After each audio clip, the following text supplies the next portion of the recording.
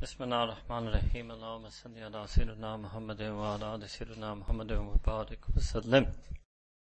One question, although it's not exactly related, but I can use it to illustrate another point, was actually there was a part 2 to this question that I discussed yesterday, which was about fatwa and taqwa. And I mentioned that taqwa is sometimes used to try to raise yourself to a level where you are even more pleasing to Allah subhanahu wa ta'ala. However, there are some times you might overdo that. So the questioner has given an example that there's it's a questioner from the UK. So there's certain flavorings in the food items there. Artificial colors, artificial flavors, artificial preservatives.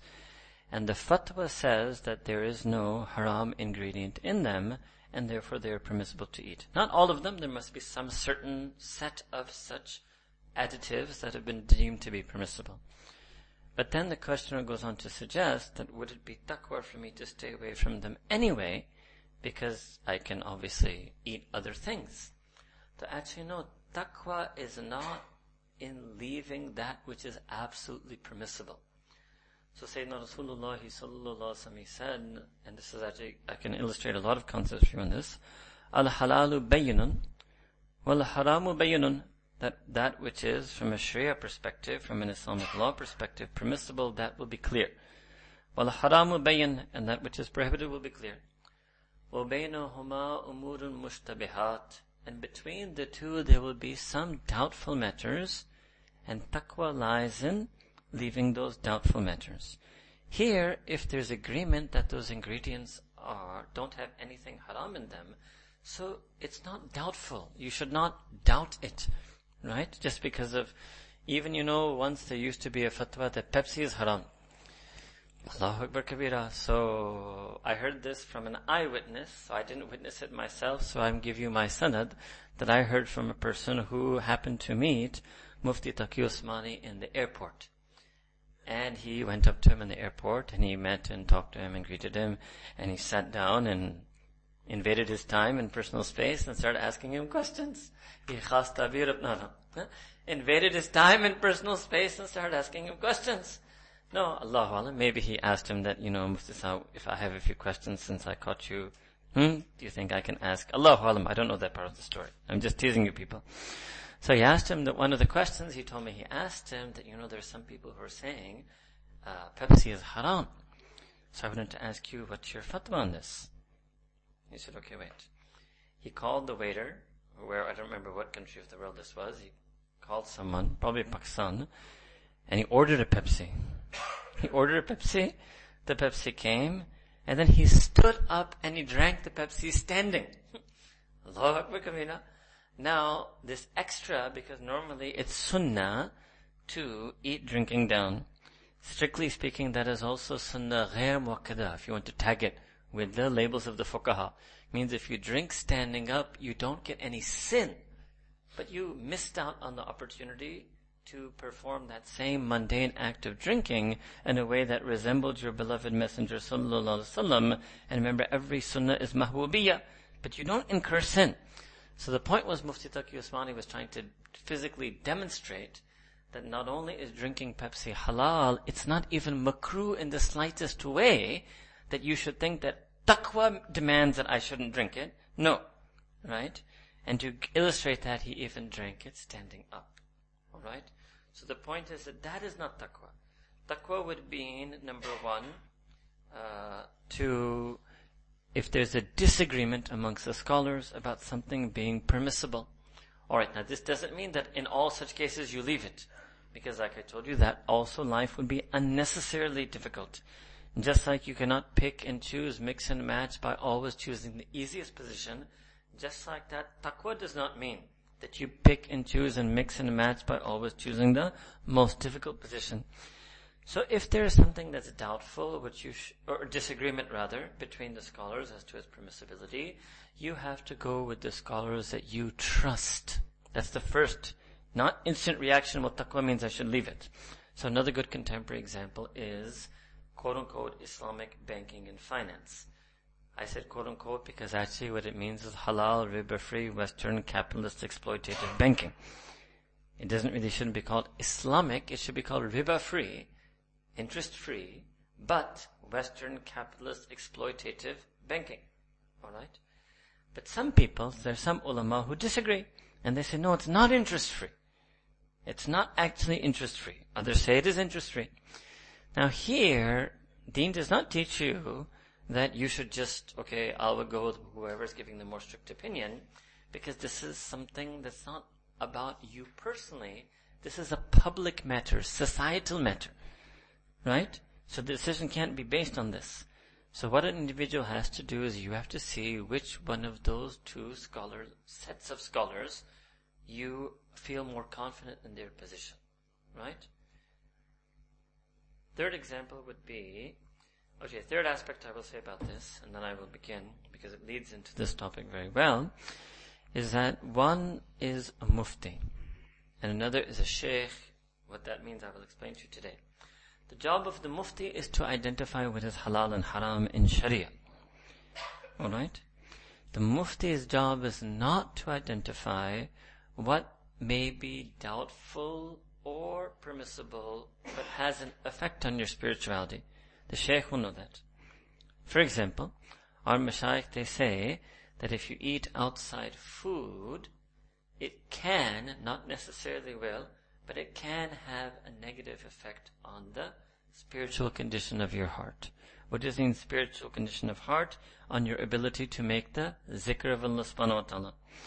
I'll give you two examples historically. There was a great sheikh, his name was Imam Rabbani Shaykh Ahmed Sirhindi rahimahullah ta'ala. You will learn more about him in the afternoon session. He had a son by the name of Hazrat Khwaja Muhammad Masoom rahimahullah ta'ala. Masoom because he was extremely, exceptionally, unusually pious even as a baby. So it's written about him that if they wanted to know if the month of Ramadan had started or not, one year there was a difference of opinion in the moon sighting. So they said that, see, is this baby Muhammad Masoom, is he drinking the milk from his mother or not? Because his mother narrates that the first year, because it's 2 years that you drink milk as a baby, and the first year my baby never drank milk from Fajr to Maghrib from me in the month of Ramadan. Allahu Akbar Kabira. This was just the baby's thing. He wouldn't. I tried to give him, because obviously the baby doesn't have to fast, but he refused to drink in his infancy, few months old. So now he was now 1 year and 3-4 months old, and there was a difference of opinion as to whether the moon had been sighted, so people were wondering, should we fast or not? So they said that send some woman to ask the mother of Muhammad Masoom that, is he drinking milk from you this morning or not? If he drinks the milk, we'll say that the moon was not sighted and you can still eat. And if he doesn't drink the milk, we'll know that the moon was sighted. This is what is written about this baby. Now, this ability in him of being so pious was leading to difficulty when he was 6-7 years old. So another incident that happened in his life when he was 7 years old, he would stand in front of the masjid and he was arranging the people's shoes, putting some on the left, putting some on the right. So then his father sent one of his students to say, find out what is this boy Muhammad Masoom doing. So Masoom said very sweetly that I am putting the shoes of the Ashab al-Yamin on the right and putting the shoes of the Ashab al-Shimal on the left. So because this level of piety and perception was not going to work out well for this young boy, so when his father, Shaykh Ahmed Sirhindi, was told of the answer, he told the student that I want you to feed the food of the market to my son for the next few days. Next few days, instead of the home-cooked food, they fed the food of the market to the son. All of this perception left the son. I'll give you a contemporary example. There's a madrasa in Islamabad. I won't take its name for certain reasons. This was an incident of 1995, 96. So there was one young boy who, mashallah, he went in Jamaat al-Tabligh for the 4 days annual break. And he came back on fire. On fire means he came back extremely pious, praying tahajjud. And so what he started doing was, he started waking up the other children in the hostel of that madrasa for tahajjud. Now waking somebody up for fajr, that's something else. And waking someone else up for tahajjud when they didn't ask you to do so, that's something else. So then the other students, they went to the principal, Muhtamam, and they complained that Falah X is waking us up for tahajjud. And we're falling sleepy in class all day, and it's affecting our studies. So he called Exon, and he said, why are you waking them up for tahajjud? He says, I'm not waking up by setting an alarm. I automatically wake up at the time of tahajjud. And I wake up at that time, I see so much noor and faiz and spiritual emanations from Allah subhanahu wa ta'ala that my love for my fellow students demands me. I cannot help but wake them up so they can also rise and make dua to Allah at this moment. Okay? The Mufti narrates that for the next 3 days, instead of the madrasa food, we fed him the food from the market. Tahajjud finished. His own tahajjud finished. Now these are things of practical experience. This is something I'm going to be explaining to you towards the end and this morning session and the afternoon session. So our mashayikh, sometimes they understand what? That there are certain things that are permissible, but they have so much ghafla in them, so much absence of the remembrance of Allah Ta'ala, that what it leads to in a person's heart, not necessarily sin, but it leads to a person's heart also getting the absence of the zikr of Allah subhanahu wa ta'ala. Or not praying tahajjud is not a sin, right? Okay? So the mashayikh would be able to guide a person on that. So it doesn't mean a person themselves think that, okay, I will stop eating the candy that is artificial color, that's my taqwa. No, actually that eating that candy will not have any negative spiritual effect on your heart. That's not one of those things to leave in order to become closer to Allah subhanahu wa ta'ala. As this example I gave you, unnecessarily or excessively reading outside cooked food can have a negative spiritual effect on your heart. One reason for that is that maybe the person who cooked the food was not in a state of wudu. Maybe they don't pray salah, or they commit gross sins. They're openly disobedient to Allah subhanahu wa ta'ala. So such food lacks barakah.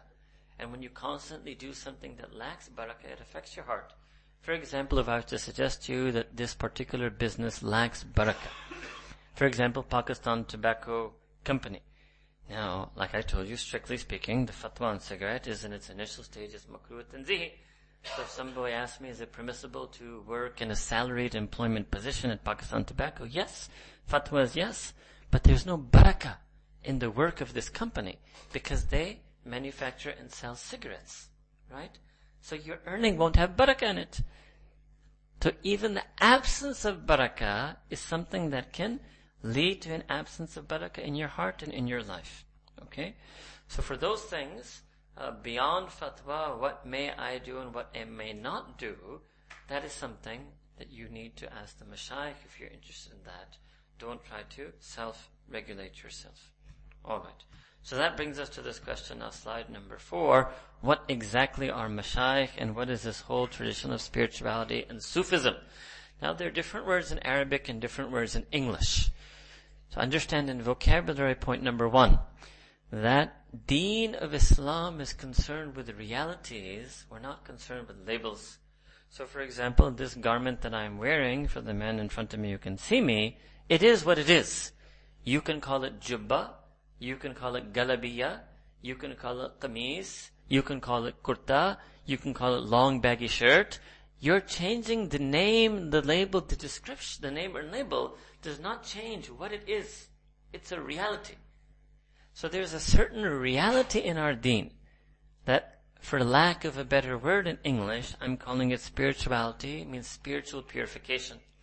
The Arabic word that Allah subhanahu wa ta'ala has used in Qur'an to describe this reality is tazkiyah. Tazkiyah. So tazkiyah means purification.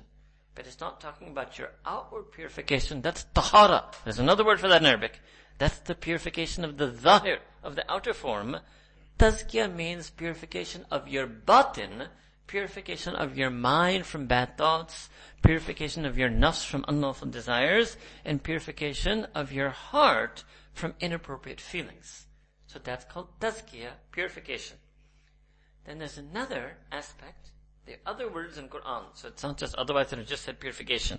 By spirituality, I mean number 1, tazkiyah, purification of the inner self. Second, there's a notion in Qur'an of the dhikr, of remembrance of Allah subhanahu wa ta'ala. Now there's a certain type of dhikr which is fard, like praying salat in order to remember Allah Ta'ala, fasting to remember Allah Ta'ala. But Allah Ta'ala in Qur'an mentions another aspect of dhikr which is not fard, but that dhikr is done out of love, to get qurb, to get near to Allah Ta'ala, to get more near to Allah Ta'ala. So dhikr would be remembrance. So first step is purification. Second is remembrance. Alright? Just like that, there are a few other words in Qur'an. Alright? So and I'm going to be showing you some of them. All of that combined, I'm calling spirituality. So the contrast is basically that which legality is about your outward behavior. Legality is about your outward actions. Spirituality is about your heart and your desires and your mind to align that with the will and wish and pleasure of Allah subhanahu wa ta'ala. I'm calling that spirituality. Alright? Okay. But again, it doesn't matter what word you use. The point is that the reality, the content is in the Qur'an and Sunnah. A second thing is that sometimes it happens in language, and the way, this is called, let's use an English term for you, usage. So sometimes a word is used in a way that it's not its original dictionary definition. For example, chair. So chair in English means this object that me and you are sitting on. But when this word was used in the university and academia, the word chair meant the head of the department. Now, that use of the word chair is not in the original English dictionary. That was the new usage of the word once it became part of a particular vocabulary of the university. Alright? Okay. Second point is that sometimes a word changes over time. So the reality is the same, but the label that people use to represent that reality changes. So for example, Allah Ta'ala said in Qur'an, وَرَتِّلِ الْقُرْآنَ تَرْتِيلًا, that you should recite Qur'an in slow, methodical, proper, pronounced recitation. So the word that Allah Ta'ala uses in Qur'an to represent correct, slow, methodical, proper recitation is tartil. You will not find the word tajweed anywhere in Qur'an, and you will not find the word tajweed anywhere in the Hadith.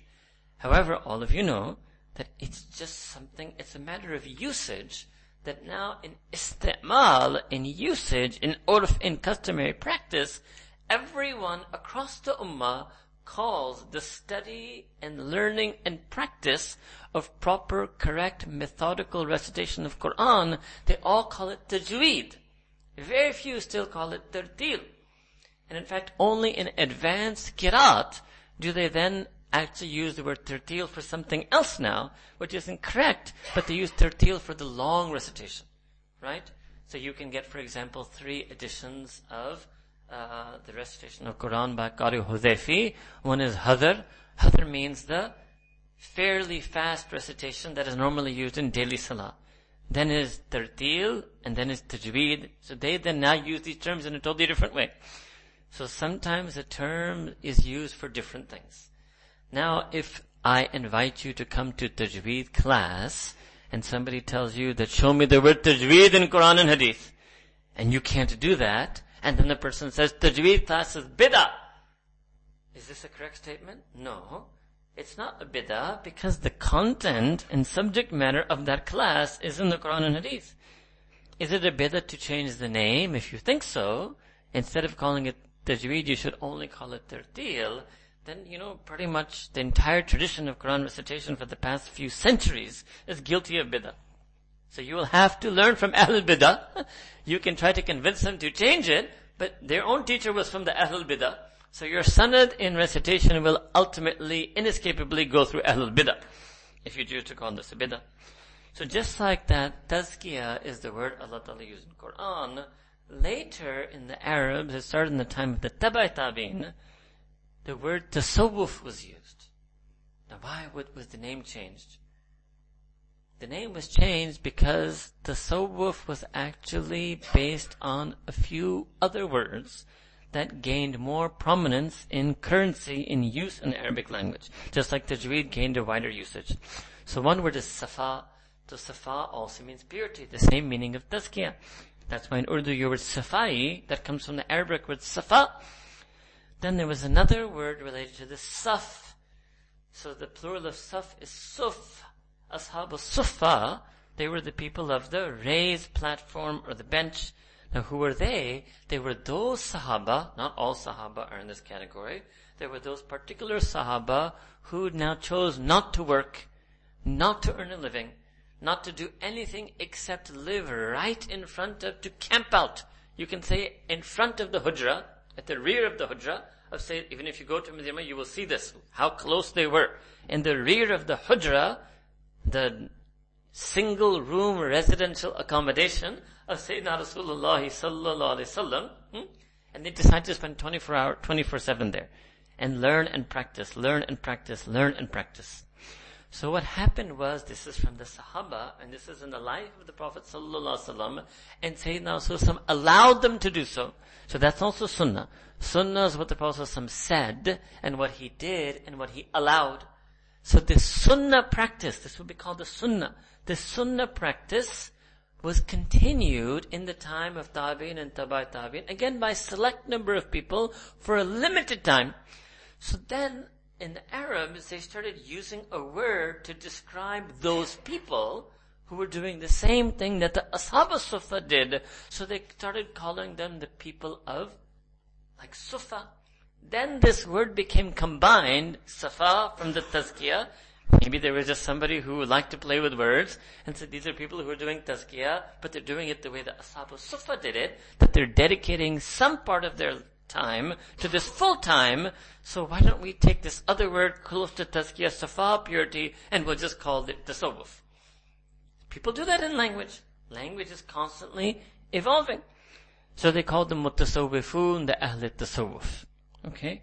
So Tasawwuf means that tradition of the people who pursued the path of Tazkiyah by following the same Sunnah method of the Ashab al-Suffa. Alright? Okay. Now what was that method? That method was, now at the same time, I'm telling you verbally, then I'm going to run through some of these things in the slides with you. At the same time, Sayyidina Rasulullah sallallahu alaihi wasallam said, "What la rahbaniyya, la rahbaniyata fil Islam." A rahib, rahbaniyya means monasticism. A rahib is a monk, or the female equivalent is a nun.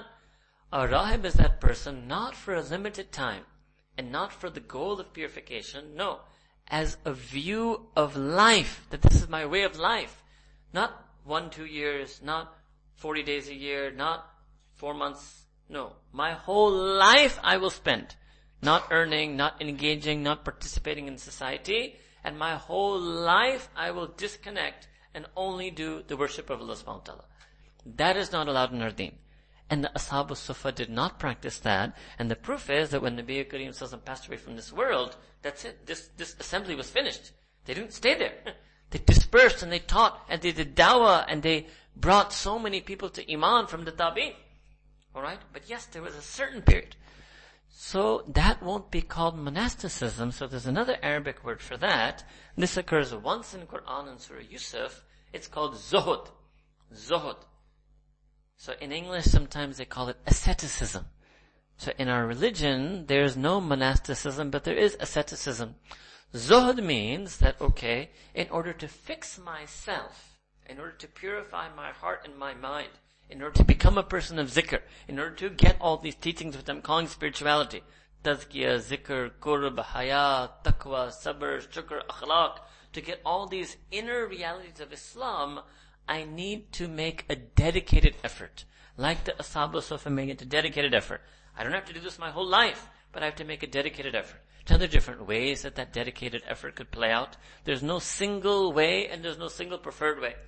One way was, okay, I will take 40 days out and I'll spend 40 days doing this in a dedicated way.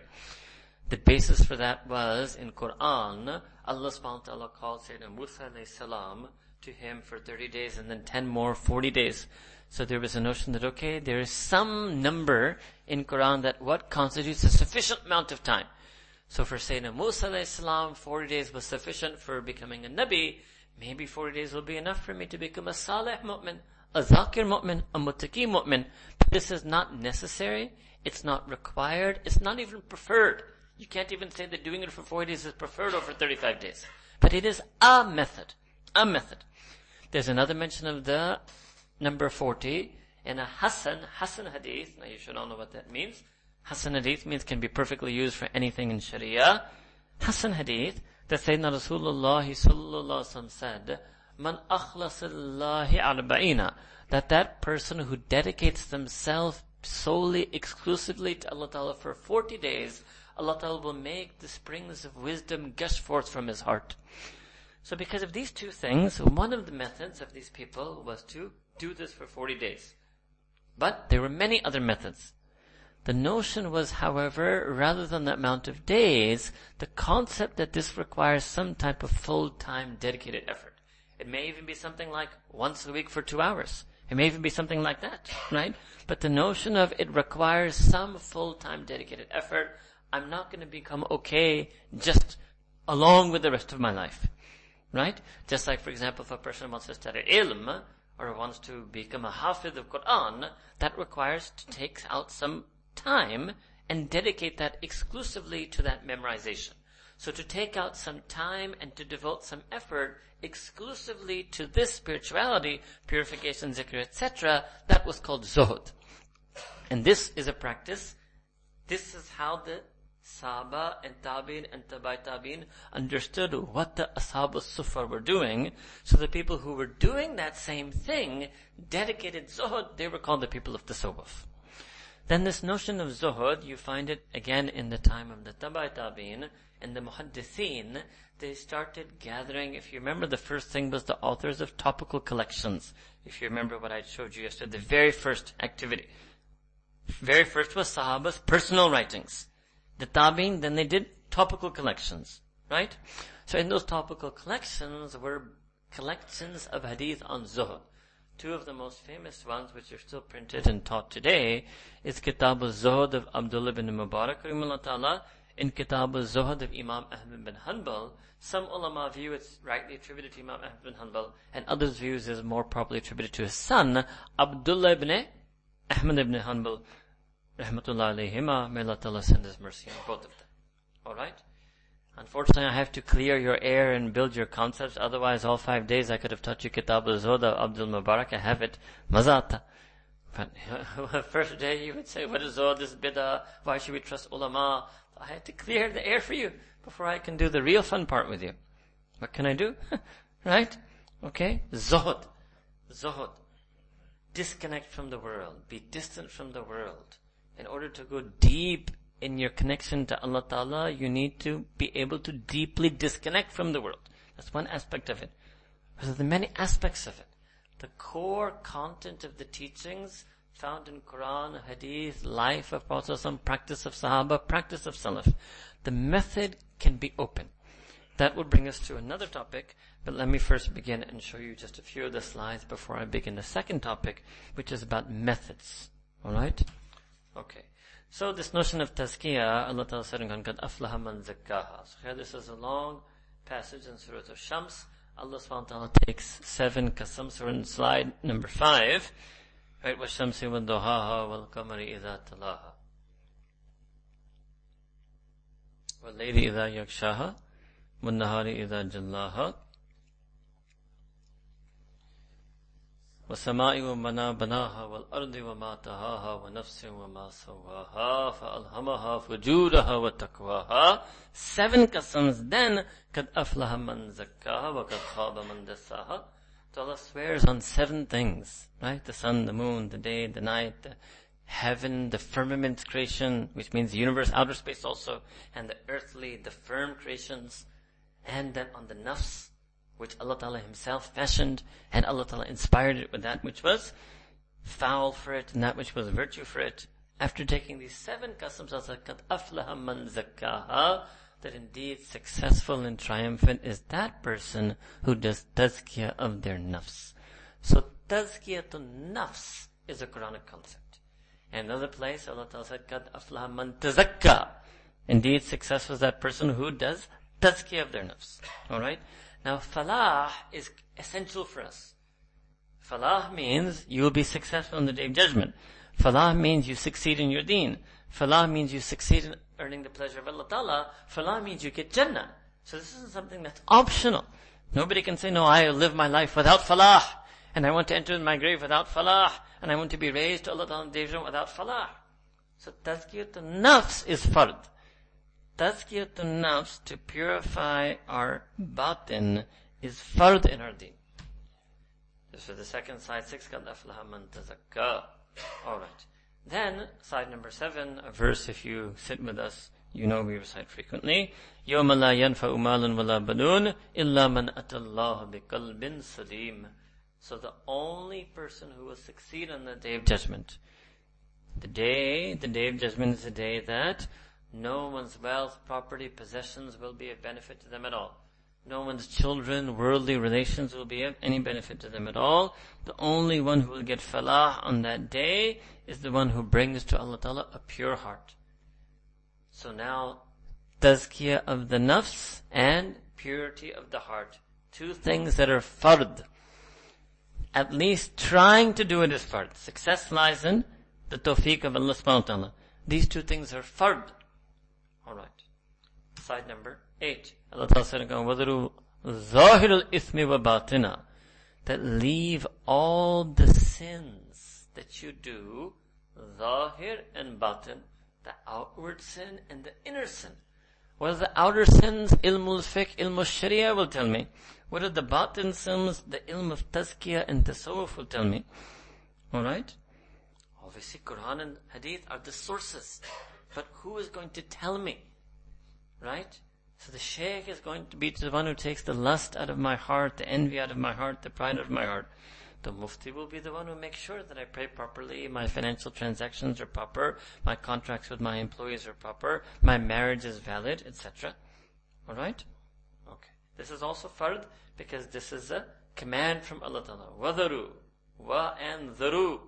Allah Ta'ala commands that you must leave all outward and inner sin. Slide number 9. This I already done for you earlier when we did the session on Sunnah, that this is one of the prophetic functions. So I will just show you that one word here. وَيُزَكِّيهِمْ. And the Prophet ﷺ, he will do their tazkiyah. Now the first aspect of them is Sahaba Ikram. That Sayyidina Rasulullah ﷺ will do the tazkiyah of Sahaba. But actually this is about the entire mission of Nubuwah, so it means for the entire Ummah. Now Sayyidina Rasulullah ﷺ will not directly do tazkiyah of the Ummah, but he will do tazkiyah of the Sahaba, and he will also, the Prophet will not directly recite the Qur'an to us, but he will recite it to Sahaba, and this will continue generation to generation.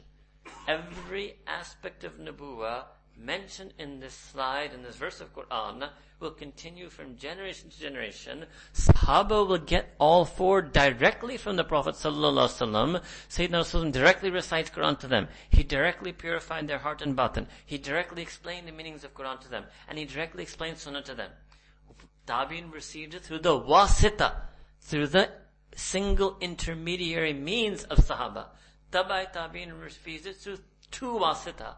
This will continue, each of the 4 will continue generation to generation to generation. That's why if you remember the hadith, the Sahih hadith I showed you earlier, a few days ago, Al-ulama'u warathatul anbiya, that the ulama are the inheritors of the prophets and what? In this mission. So now there must be ulama who recite Quran, they're called qari. There must be ulama who do the 3rd function, they teach Quran, they're called mufassir. There must be ulama who teach and understand, so it's hikmah, the sunnah. They're called muhaddithin and fuqaha, and there must be ulama who do the tazkiyah, they're called mashayikh. So this understanding is clearly from the Quran and the Sahih Hadith. Alright, next slide number 10. I will leave that for you. Next slide is number 11. Alright, the Sunnah model. So the first question is, do we know how did Sayyidina Rasulullah ﷺ himself do tazkiyah of the Sahaba? Then we will try to follow a model of tazkiyah for ourselves that most closely resembles the Sunnah model.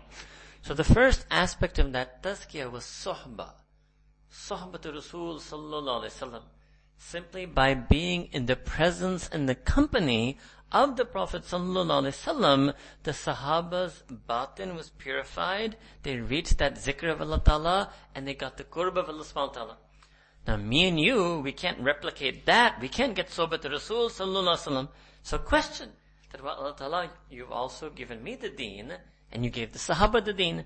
The Sahaba did their tazkiyah through Sohbat Rasul Sallallahu Alaihi Wasallam. What am I supposed to do? So look at slide number 11, Surah At-Tawbah, which is Surah 9, verse 119. What does Allah Ta'ala say? Ya ayyuhalladhina amanu, oh now each and every person who will ever believe until the end of time, ittaqullaha, have taqwa, wa kunu ma'as-sadiqeen. Sahaba had sohbatun Nabi Sallallahu Alaihi Wasallam. After them, people will have to go for sohbatus sadiqeen. You must be with the sadiqeen. Same model of tazkiyah. So this is the Qur'an and Sunnah model of tazkiyah, is through companionship, through sohbah. Now can you imagine how flawed and how against the Qur'an and Sunnah that person and their methodology is, who tells you for deen you don't need people. And for what part of deen? Now this was tasawwuf and tazkiyah, to get taqwa. This isn't about ilm, this is about taqwa. Remember? Taqwa is the goal of Islamic spirituality. All of tazkiyah is for taqwa. All of zikr is for taqwa. All of haya is for taqwa. All of qurb is for taqwa. Taqwa is the ultimate. That's why if you remember earlier, I would tell you aql and nafs versus ilm and taqwa. Aql and nafs versus ilm and taqwa. Aql versus ilm. Nafs versus taqwa. You want to get taqwa. You want to get ilm, I've already explained that to you. Why the basis of Qur'an and Sahih Hadith of taking ilm from ulama. Now this, the basis of taking taqwa from the Sadiqeen, it's in Qur'an. So somebody tells you, no, you don't need a shaykh. You can learn taqwa by reading on your own. So what should I read? You should read Qur'an and Sahih Bukhari. So okay, I read Qur'an, I came out, Qur'an's here. I heard Qur'an, Allah told me that you get taqwa, kunu ma sadiqeen. Try it on the person. Then you will see. They will do what we call in English willy-nilly and dilly-dally. You don't know what that means. They will willy-nilly and dilly-dally on you. And you should see how fast they go over this ayah when they do the Dora Quran. Yevi, you will see. The speed at which this is just translation only, move.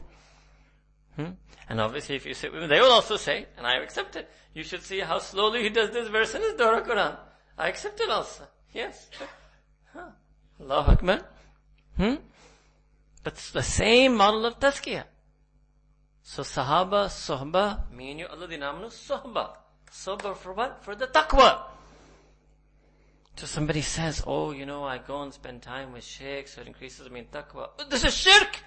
Now if you didn't see this ayah, they can convince you using aql. They won't give you a Quran, hadith argument, they will give you an aql argument. This is shirk, taqwa comes from Allah, brother. What are you doing? What do you think? You're worshipping the shaykh? So you can, I don't remember doing any sajda towards him. I don't remember doing ruku towards him. But this person is talking they're very emotional. They're emotionally charged. What are you worshipping the shaykh? You start getting confused. If you're young, you get confused. Why do you let them slander you? You didn't worship anybody. Did you do ibadah? Have you done ibadah of me in the past 4 days? But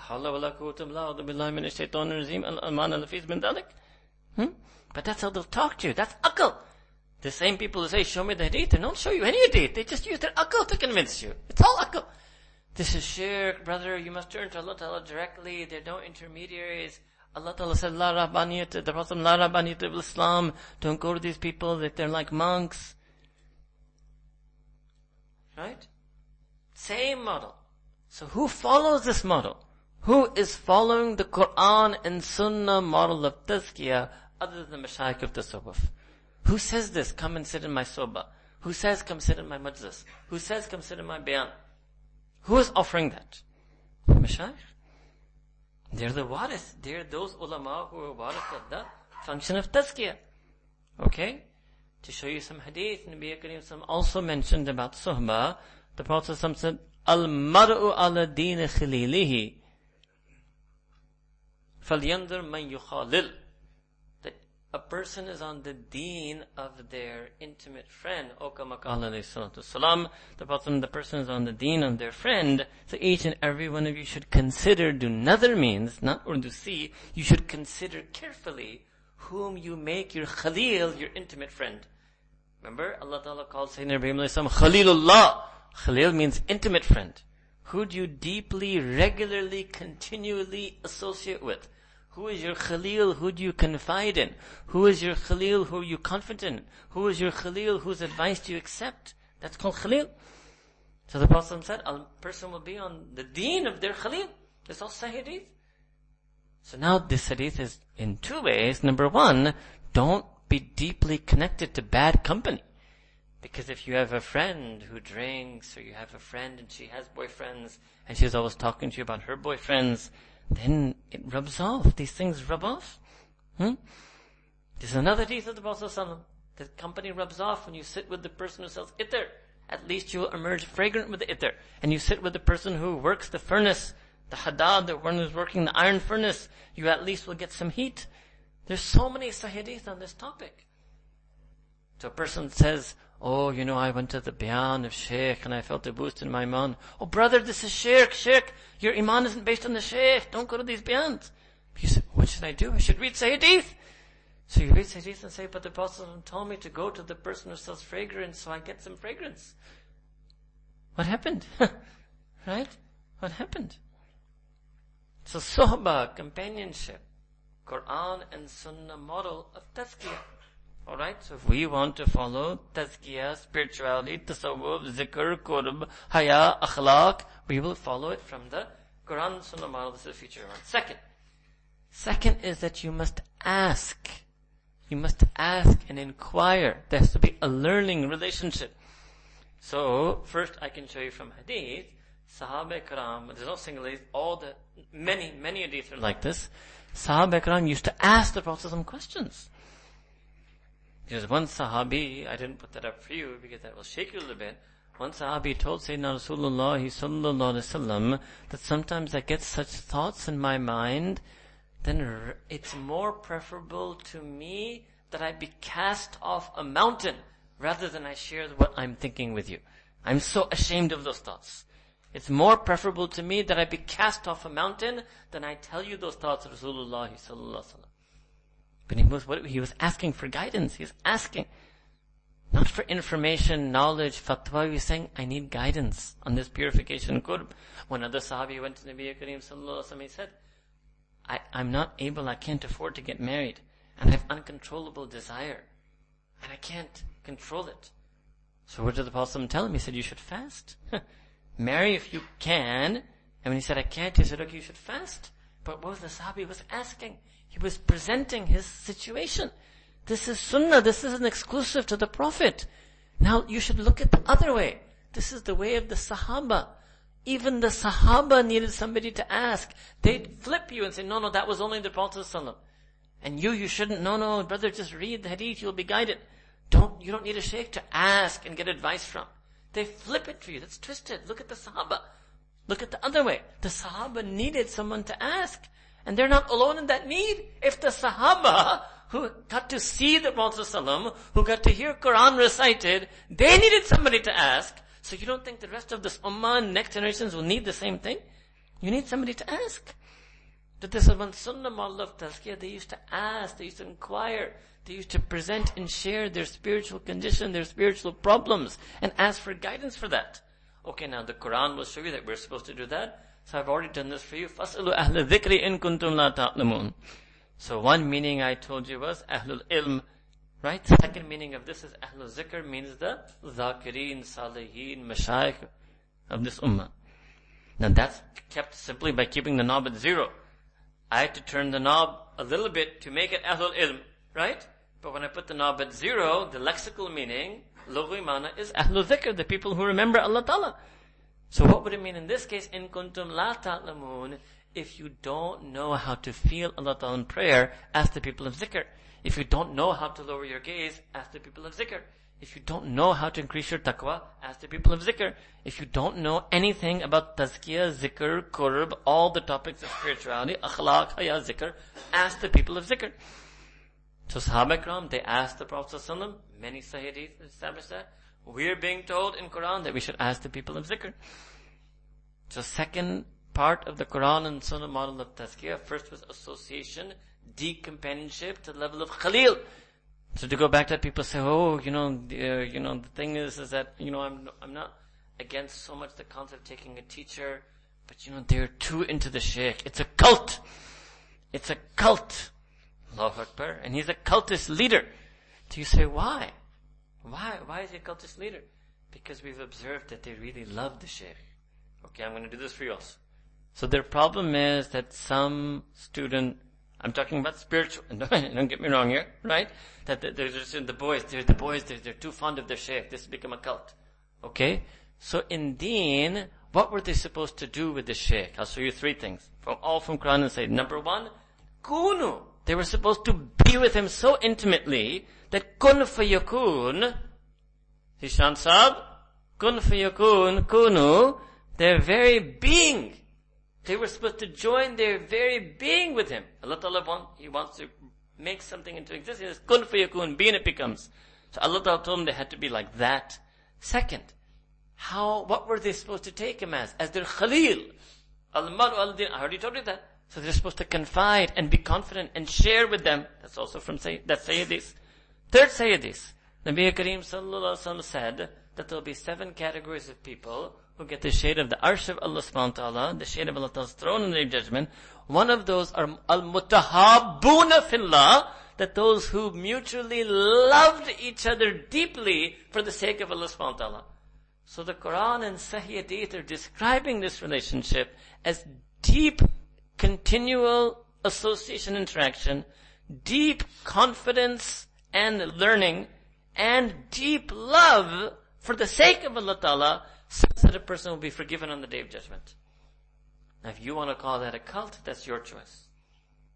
It is what Allah Ta'ala and His Messenger Sallallahu Alaihi Wasallam described it to be.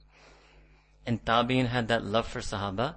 Tabai Tabi'in had that love for the Tabi'in. And it doesn't end there. The students of Imam Tirmidhi had it from Imam Bukhari. Imam Muhammad al-Shaybani had it from Imam Hanifa. Ibn al-Qayyim al-Jawziyya, Allah Ta'ala had it from Ibn Taymiyyah.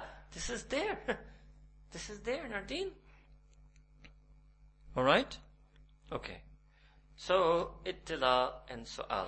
Ittila means to inform about your condition and inquire and ask about it. Right? So I gave you examples of that from Hadith here. Alright. Khair. I've already explained some of it to you. Third, we are slide number 15. So, third aspect of the model of tazkiyah is ittiba. So when you inform and ask, you have to follow what you are told. So this is another thing people say. They say you must listen to the shaykh. I don't know secret teaching. I tell you point blank, you must listen to the shaykh. I have no shame in telling you that. But in what? Not in something that is disobedience to Allah Ta'ala. You must listen to the shaykh's instructions when he's instructing you on the path of getting closer to Allah Ta'ala. I have no shame in saying, you must listen to the professor. What does it mean? If somebody registers for my course as a professor, what do I tell them? Look, if you want to register for my course, you must listen to me. What does that mean? This is the reading packet I've made. You will do these readings. These are the classes and lectures. You will attend these lectures. These are the essays. You will write these essays. This is going to be the exam. You will write this exam. If you listen to the professor, this learning will be successful. So what will somebody say? This is a cult. I walked into class and the professor said I have to listen to him. I have to read what he put in the reading packet. This is all cultish behavior. This is a university of shirk and bid'ah. I'm dropping out. Huh? Foolish. It's all akal arguments. There's no dalil. I'm amazed at the people who claim they're on dalil. They just talk to you on the basis of akal. And you get misled. So obviously, okay, then they will try another thing on you. That no, ittiba is only for the Prophet Sallallahu Alaihi Wasallam. That was Sahaba. They had to follow what the Prophet told them. So look what Allah said in Qur'an, Surah Luqman verse 15. وَاتَّبِعْ سَبِيلَ مَنْ أَنَابَ إِلَيَّ. وَاتَّبِعْ, do ittiba, follow. Sabil, that whole path. Tariqa. Man anaba ilayya, man of every such person, anaba ilayya, who turns to me in inabat. Inabat ilallah, who has yearning, longing, love for me. Allah is telling us in Quran, you follow the path of those people who turn towards me. So who are those people? They were the same kunuma sadiqin, the same sadiqin I told you to be with them. Why would you be with them other than to ask and learn and confide and be guided and follow their path? It's all a structure. This is the whole workshop that I'm making for you. It's an all interwoven structure, all from Quran and Sahih Hadith. I'm not even going to bring anything else in front of you. Although I explained to you yesterday that Sahih Hadith is not the only source of Sunnah. Right? Okay? That was the third part. I gave you this example of tajweed. Don't get confused by the word. Alright. I told you this about Kitab al-Zuhud. To the gatherings of Hassan al-Basri and the Tabi'in, I told you about him, Sayyidina Ali sent him to Basra. It's clearly recorded, in fact I just read it again 2-3 days ago. Clearly mentioned in his biography. In the daytime he would teach Qur'an, Hadith, Fiqh to the people in Basra, and at night he had a majlis. This is the word. And this word is also in Hadith, by the way. There's a Hadith in Bukhari and Muslim, also in your collection of Riyadh al-Salihin, if you read that Allah subhanahu wa ta'ala sends angels searching for the majalis of zikr. And this is the word, majalis of zikr. The word majlis of zikr is in the Hadith of Bukhari and Muslim. Those gatherings and places where people sit collectively to remember Allah Ta'ala. This is another myth that you were told. Look, if you want to remember Allah Ta'ala, you do it individually. There's no need for collective zikr. So what's this hadith and who are the angels searching for? So I don't want to be from that group and sit in that group which is remembering Allah Ta'ala collectively that the angels are sending the mercy for. That I can show you. I have it on the other PowerPoint. So maybe I'll do it for you a little bit, or in the second part. Alright, if you want to see it. This is how to explain your Rahbaniyya asceticism. Alright. Now the notion of khalwa, even before you look at this slide number 19, there's a sunnah itikaf in the last 10 days of Ramadan. That's here in slide number 19. So what does that mean? That even Sayyidina Rasulullah sallallahu alaihi wasallam began this practice of itikaf, means seclusion, right? To seclude oneself from the world and engage in full-time dedicated learning, study, worship, ibadah, zikr of Allah subhanahu wa ta'ala. Not for one's whole life, but for a certain period. So there is a sunnah, zuhud, that's the last 10 days of itikaf. Second, there's another sunnah, which was when Sayyidina Rasulullah, but before his nubuwwat was manifested, before Zuhur al-Nubuwwah, he used to go to the cave at Mount Hira, and just reflect upon Allah subhanahu wa ta'ala. Now here the muhaddithin and fuqaha have a difference of opinion. Those acts that Sayyidina Rasulullah sallallahu did before nubuwwat was opened upon him, do those constitute his sunnah or not? So the more correct answer is no. They don't constitute the sunnah in of themselves. However, we do learn lessons from them. So a very important example I'll give you, other than the hadith, to show you people did derive lessons from it. Sayyidina Rasulullah at the age of 25, he married a woman by the name of al-Mu'minin Sayyidah Khadija, who was much older than him. So people take this and say that it is also acceptable in deen to marry a woman who is older than you. Strictly speaking, the Prophet did it before he heard Iqra Bismillah, before his nubuwwat was manifested, but it's taken as an understanding. Alright?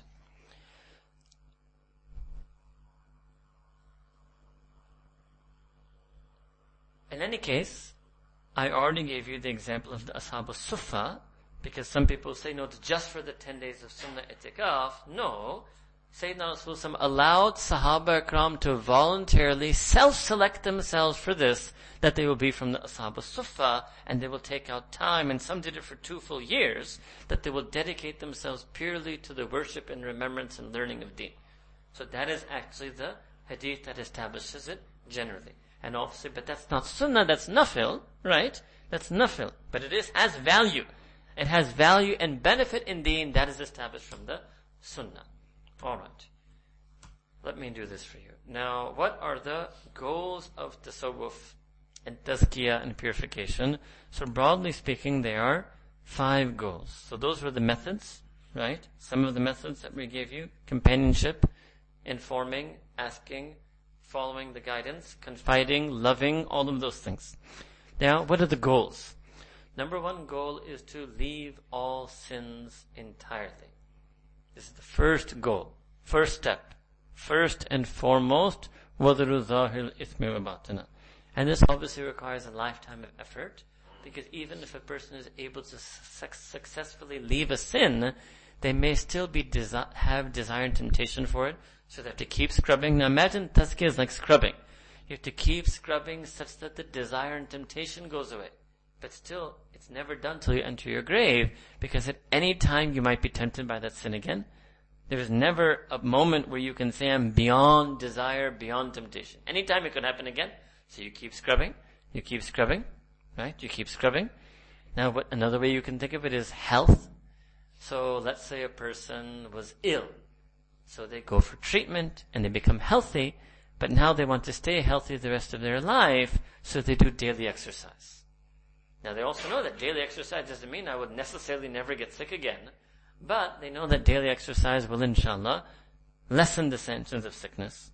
So that's why the people, they would do daily tilawat, daily durud sharif, daily zikr of Allah Ta'ala. It's their daily spiritual exercise to keep them spiritually healthy. Right? So it never ends. Never think there's no maqam. Goal of tasawwuf is to leave sin entirely. What I was telling you here is you can never reach a level where you are now quote unquote sinless and now you have reached some level. This was the point to tell you. So the goal is never reached, and so you could reach it. I mean, obviously, because la yukallifullahu nafsan illa wasaha, if Allah Ta'ala said, it's also in our wasa. This is also in our ability to leave sin. Right? But we can never know that, and we can never be content with that, because it always remains in our ability to sin. That's also still there. Right? Okay? Second goal is rather I would change the order here. Second goal is to bring your iman to the level of yaqeen. Yaqeen means that if I lock you up with an atheist for 1,000 years, and he speaks and you're silent non-stop for 1,000 years, he can't even put one single dent in your iman. That's called yaqeen.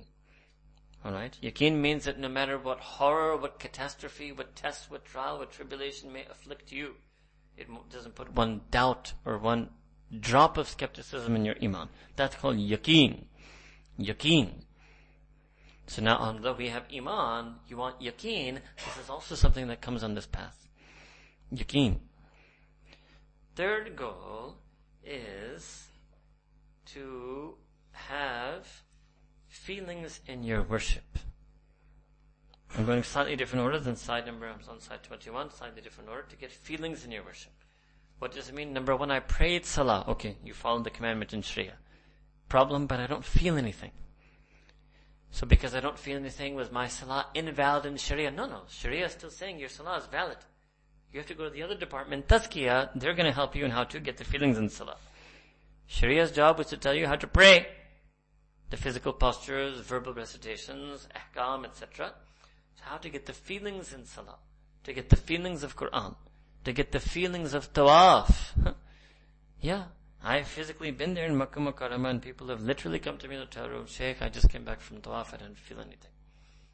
It's a problem. It's something to be learned. I just came back from sa'i, and I couldn't make dua all the time. I was thinking about worldly things. I was just walking. Basically, I just walked. That's all I was able to do. I want my sa'i to be more than just walking. I want it to be feeling. This is tazkiyah. This is what happens. The book of fiqh, you take an Umrah guidebook. There are some mashayikh now who do write these things, but the fiqh of Umrah doesn't teach you how to get the feelings of tawaf and sa'i.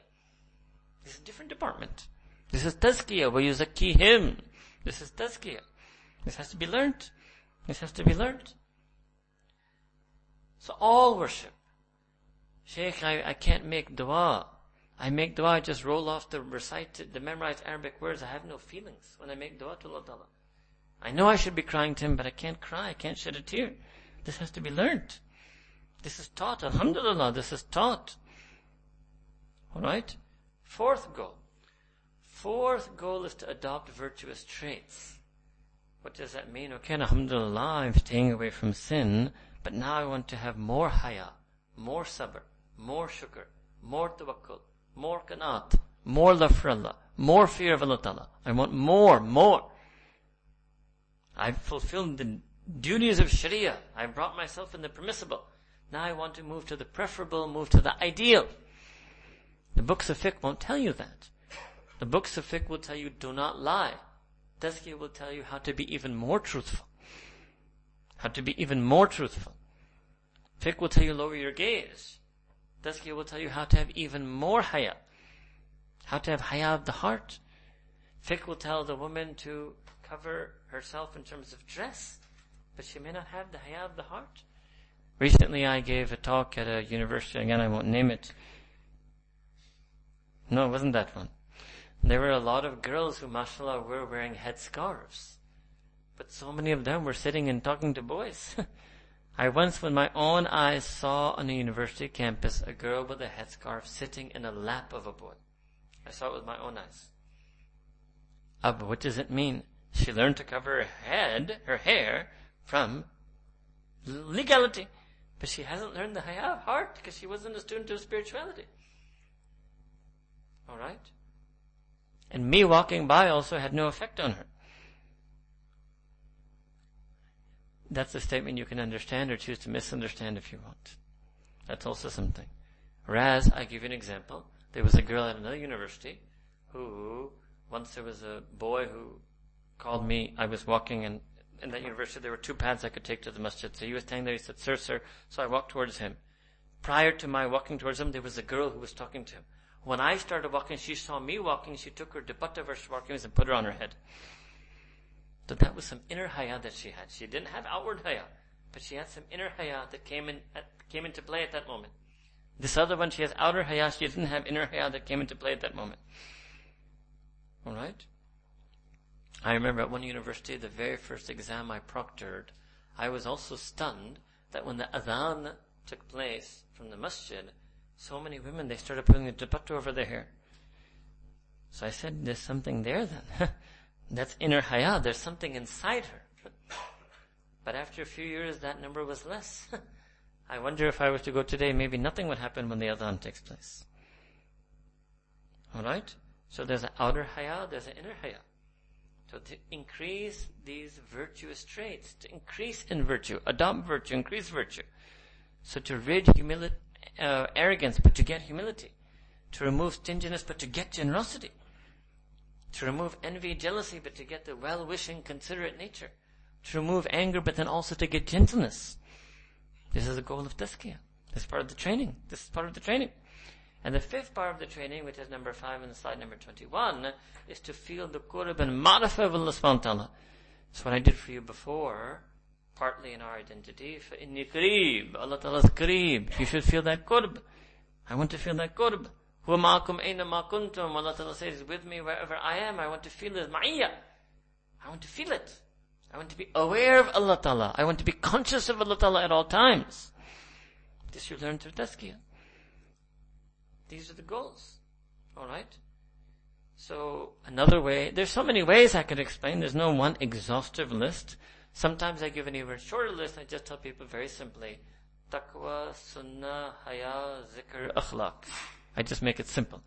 Taqwa, sunnah, haya, zikr, akhlaq. So what does it mean to take a shaykh? Shaykh is the one who guides me on how I can get more taqwa, follow more sunnah, have more haya, do more zikr, and have better akhlaq. That's my shaykh. What does it mean to take an alim? He's the one who guides me and teaches me to get more knowledge of Qur'an and Hadith and Sunnah. That's my alim. So that's my alim and that's my shaykh. These are just instructors. They're not goals in of themselves. They're means. They're means. Alright? Okay, slide number 22. So how does a person get these goals? Before I do that, I want to switch a little bit here to history. Go put an Arabic one so you can't understand it. Switch to history. Alright? Some historical questions that arise is, number one, rather, I want to go straight now. Actually, I think there is some slide over here. Aha. Bid'ah. The word bid'ah. They didn't give it. It's somewhere here. Where is it? Here you go. This is a very, very famous hadith of Nabi Kareem sallallahu alaihi wasallam. This is a slightly longer version in the Muslim Imam Ahmed. There's a slightly shorter version. Kullu bid'atun dalala. It's very slightly version, right? So Sayyidina Rasulullah said that beware of every muhdath, means everything that is new. Beware of everything that is all matters that are new. Why? Because everything that is new is a bid'ah, and every bid'ah is a dalala. So the last part, وَإِنَّ كُلَّ بِدْءَةٍ dalala, that every bid'ah is dalala, every innovation is going astray, is manifest error and going astray. Alright, first thing. First mistake that is made is what people do is they don't show you any even part of the workshop, they just show you this one hadith. Now you have been trained. You should know by now, nothing in my deen is going to be that simple as it all comes down to just one hadith. But this one hadith and even the shorter version, just the last 3 words, kullu bidatun dalala, just that has been so broadcast, so spread, as if it is the sole defining understanding of what it means to do something new. Alright? Okay. So let me show you another hadith. Sahih Muslim. Man sanna fil islami sunnatan hasana falahu ajraha. Hadith, Sahih Muslim. Let me show you some more of the workshop. Sayyidina, same thing. Sayyidina, same thing. Sahih hadith. All Sayyid, many Sahih hadith. Each and every person, man means each and every person who establishes a tradition, a sunnah, who establishes a tradition. So obviously I'm talking about the Prophet himself, somebody else, a new sunnah. Now sunnah means strictly now in Islamic vocabulary, what the Prophet did. But in Arabic vocabulary, in terms of its lexical meaning, it means to establish any practice and tradition. To establish a practice and tradition. To anyone who establishes a practice and tradition in Islam, that is what? Sunnatan hasana, a noble, virtuous practice and tradition, falahu ajruha, that person will get the reward for that tradition and practice they established, wa ajru man amila biha ba'dahu min ghayri, and the person will get the reward of every single one in the future who adopts that practice and tradition without it decreasing their own reward in any way at all. Allahu Akbar. And at the same time, وَمَنْ سَنَّ فِي الْإِسْلَامِ سُنَّةً سَيِّئَةً, and anybody who brings a new practice and tradition, but not one that is hasan, one is sayyi'ah, one that is evil, wrong, incorrect, they will be they will bear the burden for that, and they will bear the burden of anybody and everyone who acts upon it thereafter. Now when you combine these two things, what does it mean? So Sayyidina, and there's more, right, on this topic, right? What you will come up with is refined understanding of new. So, muhdath is the different word over here. Alright? Muhdathatil umur. Alright. The way this has been understood, now remember in the workshop is you want to come up with a way to reconcile the hadith. You don't want to end up the hadith are contradicting with each other. Best way is to come up with it, reconcile.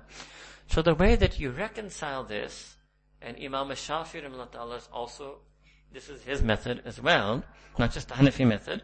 This is actually the Hanafi Shafi'i Maliki method. Imam Ahmed bin Hanbal disagrees with this. Is what? That there is something called content in deen, and there is something called method. Sunnah here means method, practice, tradition. So method, practice, tradition is one thing, and content, knowledge, meaning is something else. So what does it mean? That if anybody adds any new content in deen, that is wrong. But if anybody adopts or invents, literally invents man sanna, anybody invents a new method, a new practice, a new tradition, a new methodology to arrive at existing content in deen, that is not called a bid'ah. So the difference is it content or is it method? So now I'll give you examples. So for example, every single tafsir written by every single mufassir is a method of understanding the meanings of Qur'an. And it is a method that is not thabit min Rasul sallallahu alaihi wasallam, that is not, cannot be attributed to the Prophet sallallahu alaihi wasallam. Okay, let me give you the other understanding of bid'ah. So there are two rival understandings. One is the one I told you. The other one, which I feel is the incorrect one, but is the one that Ibn Taymiyyah and contemporary Salafis adopt, is that any method that is not attributed to, this is their claim, that they say bid'ah is also this, not just the content, but any method that cannot be attributed to, any method or practice that cannot be attributed to the method and practice of the Prophet ﷺ is bid'ah. And the rest of Ahlul Sunnah wal Jama'ah says that any content that cannot be attributed to the Qur'an or Hadith is bid'ah, but any method or practice or entire tradition or entire methodology, read methodology, madhab, tradition, tariqah, silsila, method, practice of zikr, any method, practice, tradition, methodology will not be judged on whether it's attributed or found in the Quran and Sunnah. It will be judged whether it is khilaf Quran or Sunnah. Now understand this again. There are two separate things. One is content, one is method. Simple terms. Content means content, knowledge, meaning. Method means method, practice, tradition, methodology. Two things, content and method. Two separate tests. For the test for content, when you want to test whether content is bid'ah, the test is that is this content found in the Quran and Hadith? If it is not found in Quran and Hadith, if it is not established from the Quran and the Sunnah, it will be called bid'ah. However, when you want to test method, as in method, practice, tradition, methodology, you won't use that test, you will use a different test.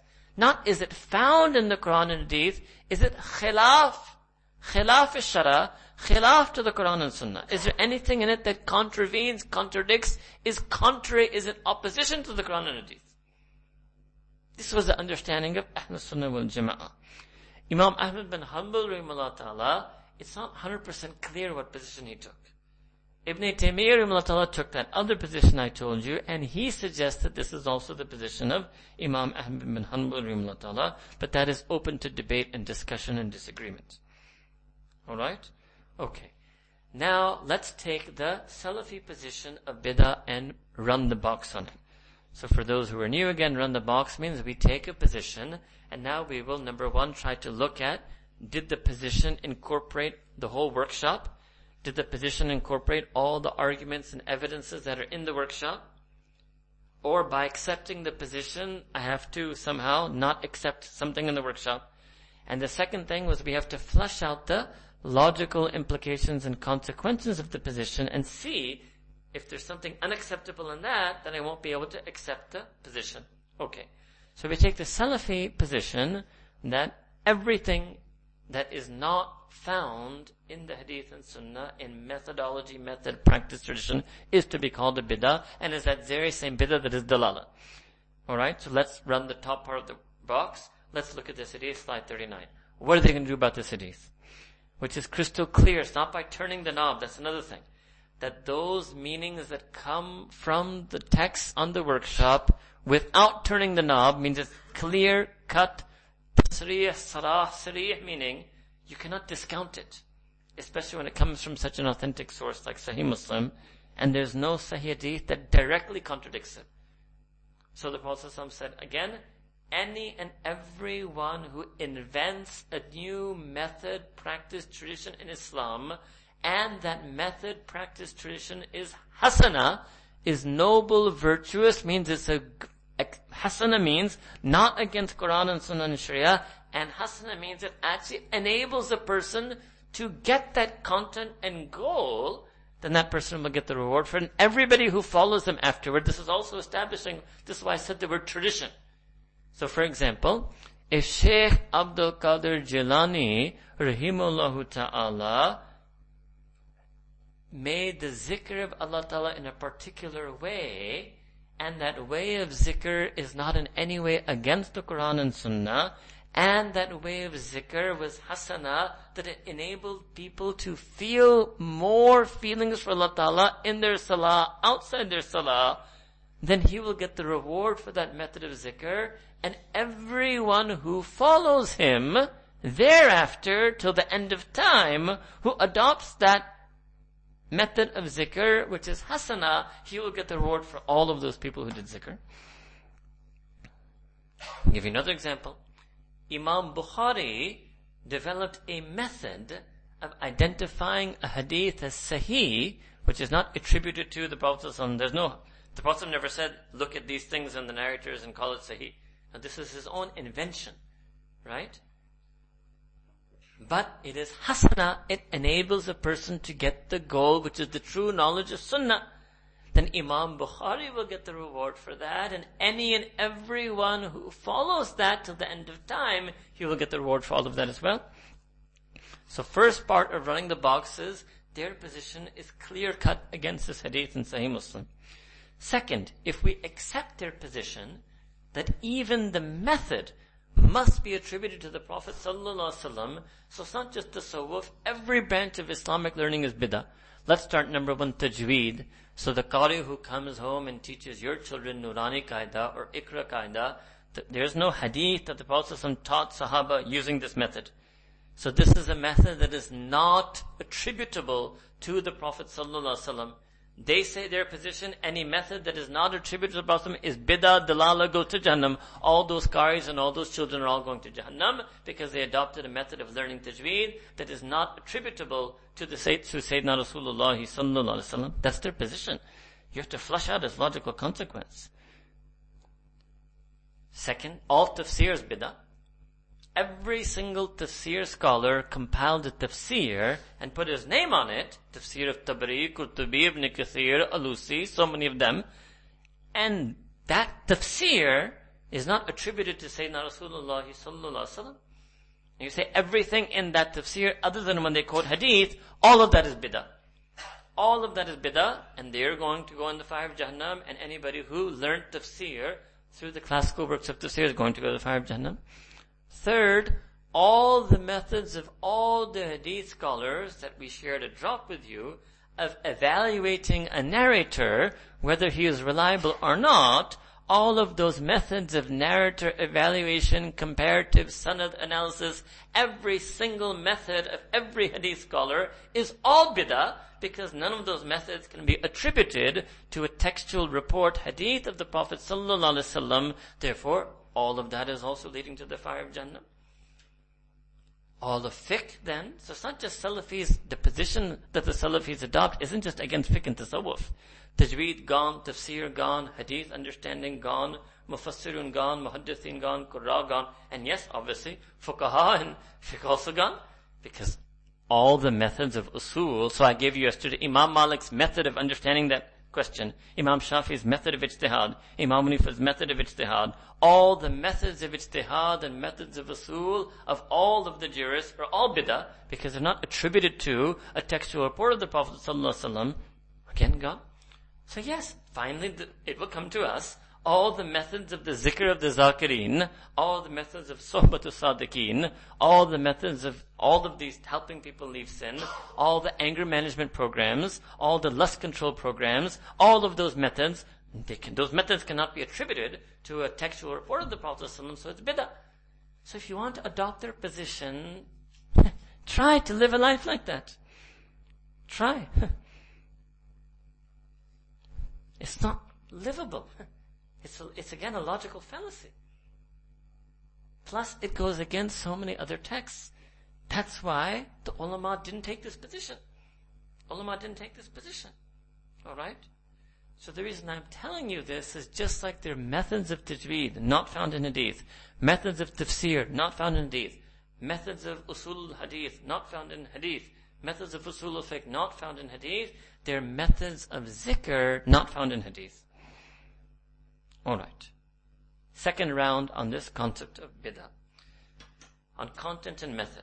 Sometimes Allah Ta'ala, now the particular realm of ibadah, because ibadah is a bit of a special category, right?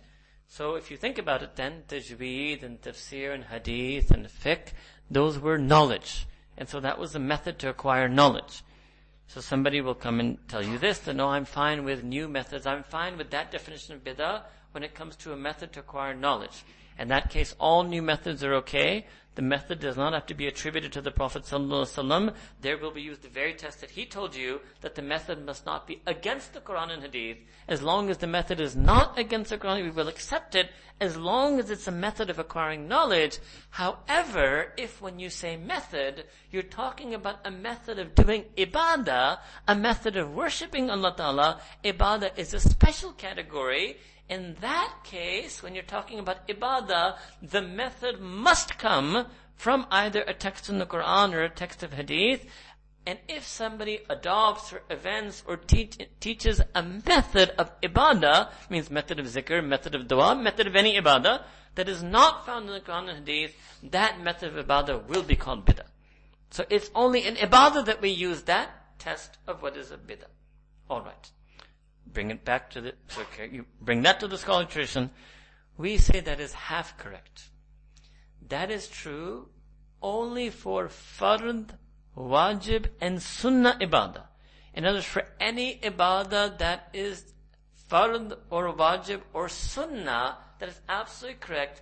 The method for that ibadah must be found in the Qur'an or the Hadith. No one can invent a method for that ibadah.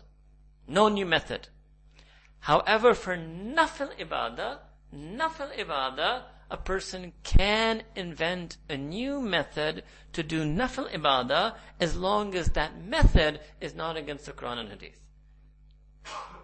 So that definition, that it's a bid'ah if it's not found in the Qur'an and Hadith, is true for method, true for all content, and true for method of fard, wajib, sunnah, ibadah.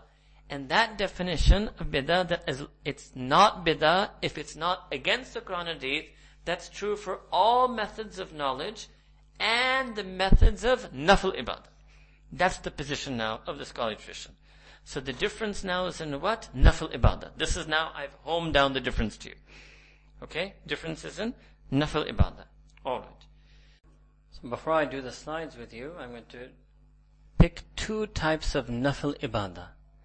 And I'm going to pick these two types of nafil ibadah because you will also understand that these are used a lot in tazkiyah. Right? This is something the sheikhs of Sufism. I personally can't stand the word Sufism. But because normally in the name of Sufism, a lot of things go on that are actually that other type of tasawwuf I told you, which is outside the bounds of Sharia. Alright? So I rather prefer to use the word tasawwuf or tazkiyah. Alright? Now, these two nafil ibadah is called dua and zikr.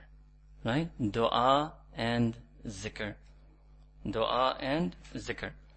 So first I will show you dua because that slide isn't there, and then I will show you zikr because some of the slides are there but they're also incomplete. Dua. Allah subhanahu wa ta'ala says in Qur'an, Lillahil asma'ul husna fad'uhu biha. To Allah ta'ala belong these beautiful names. Make dua to Him using these names. So now when I told you content is found in the Quran and Sunnah, content is there. Making dua using the Asma'ul Husna, content is there. Method is not. So the first thing that happens in nafil ibadah, first thing to know about nafil ibadah, farz, wajib, sunnah ibadah, you cannot make a new method because the method will already be prescribed and defined in the Quran and Hadith. Therefore, if you make a new method, actually it goes back to the first test, you will be going against the Quran and Hadith because the method will already be there and you're coming up with another method. When it comes to nafil ibadah, there are going to be two types of nafil ibadah. There will be some nafil ibadah that the method to do that nafil ibadah is present in the Quran and Hadith. And the second will be that the method to do that nafil ibadah is not mentioned in Quran and Hadith. So this is an example of that nafil ibadah, that there is no method mentioned in Quran and Hadith. So for example, let's say a person is reading that and says, okay, I want to make dua using Asma. How am I supposed to do it?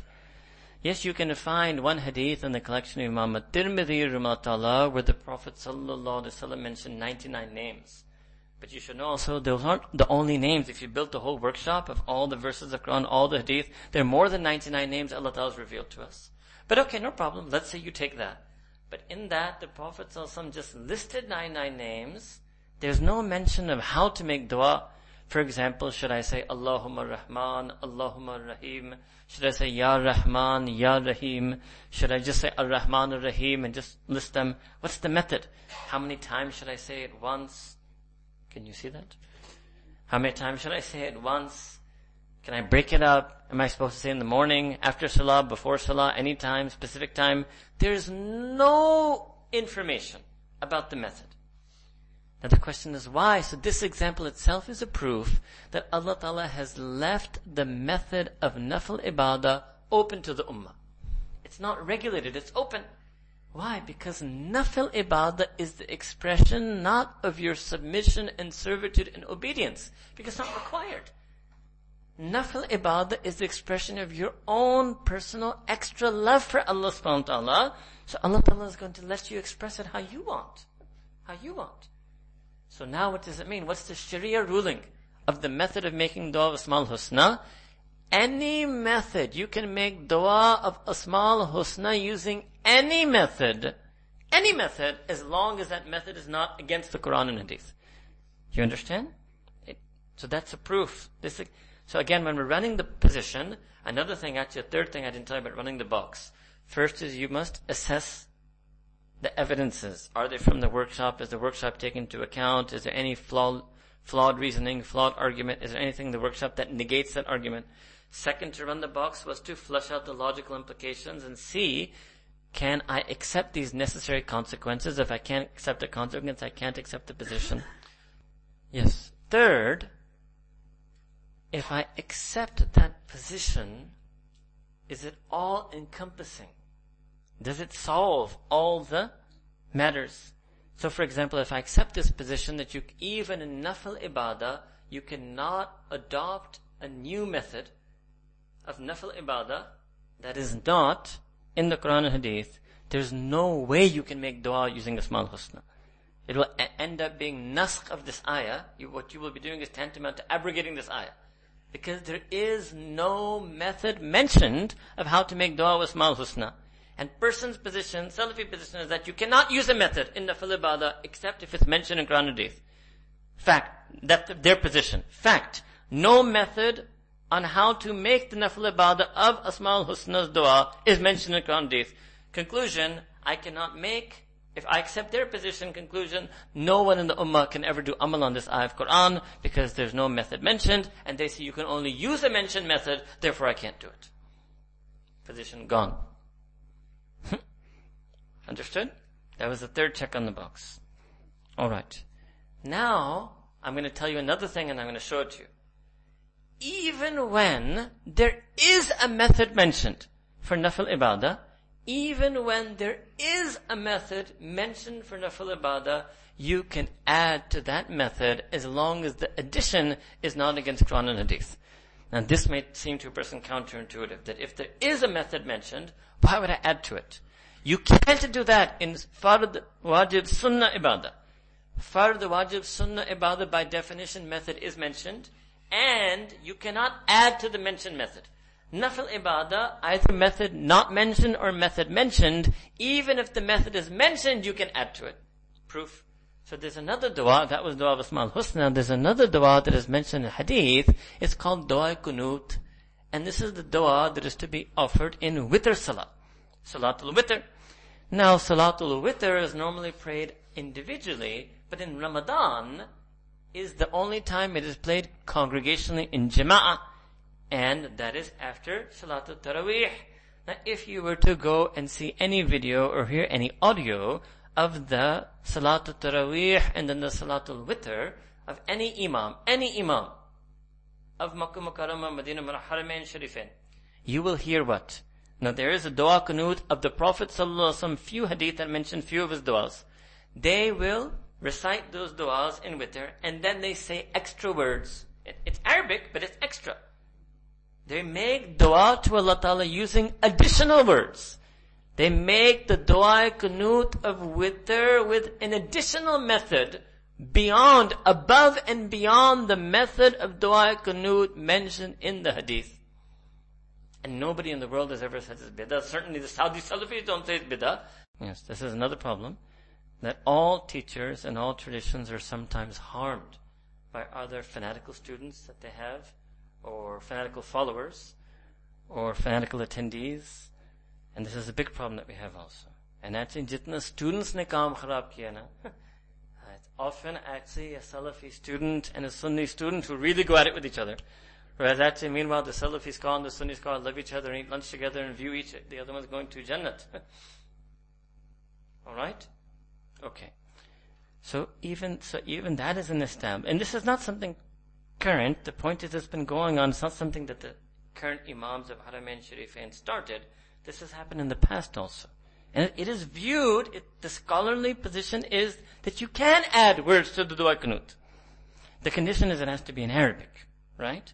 But you can make more dua to Allah Ta'ala in Arabic, in dua qunut of your salatul witr, beyond the words that are mentioned and transmitted in hadith. Why? Because that dua is nafil. Hanafis believe witr itself is wajib, but the dua qunut is nafil. Alright? Okay. So, two options in nafil ibadah. Method mentioned, method not mentioned. In both you can make additions. So first, I gave you the example of dua. Second is the example of zikr. Now this is just extra. Now you can understand once I showed it to you with proofs from dua, it's clear it's going to be true for zikr also. What's true for one nafil ibadah is true for a second one. It's true for Durud Sharif also. Sayyidina Rasulullah ﷺ has mentioned in hadith some wordings of salawat. You can use other words to praise him. And there have been ulama who have done that in the past, and they've written small booklets or collections of their durud and salat. It's completely jais.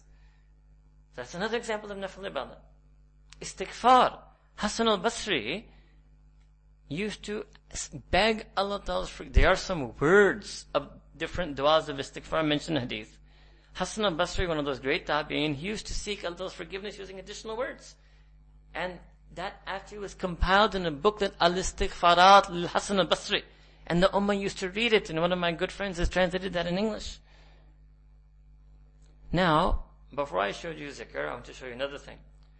So what do you do? Let's go back to the example of dua of Asma al-Husna. You okay or no? Alright, good. Go back to the example of dua of Asma al-Husna. So what should I do if I can't find any method? No method mentioned in the Qur'an and no mentioned in the Hadith. So there are two options now. Option one is to go down the hierarchy. What was the hierarchy that Allah Ta'ala mentioned in the Qur'an? A hierarchy. And I showed you this verse already in an earlier slide in an earlier day. Alladhina an'amallahu alayhim minan nabiyyina, 1, was siddiqina, 2, was shuhada'i, 3, was salihin, 4.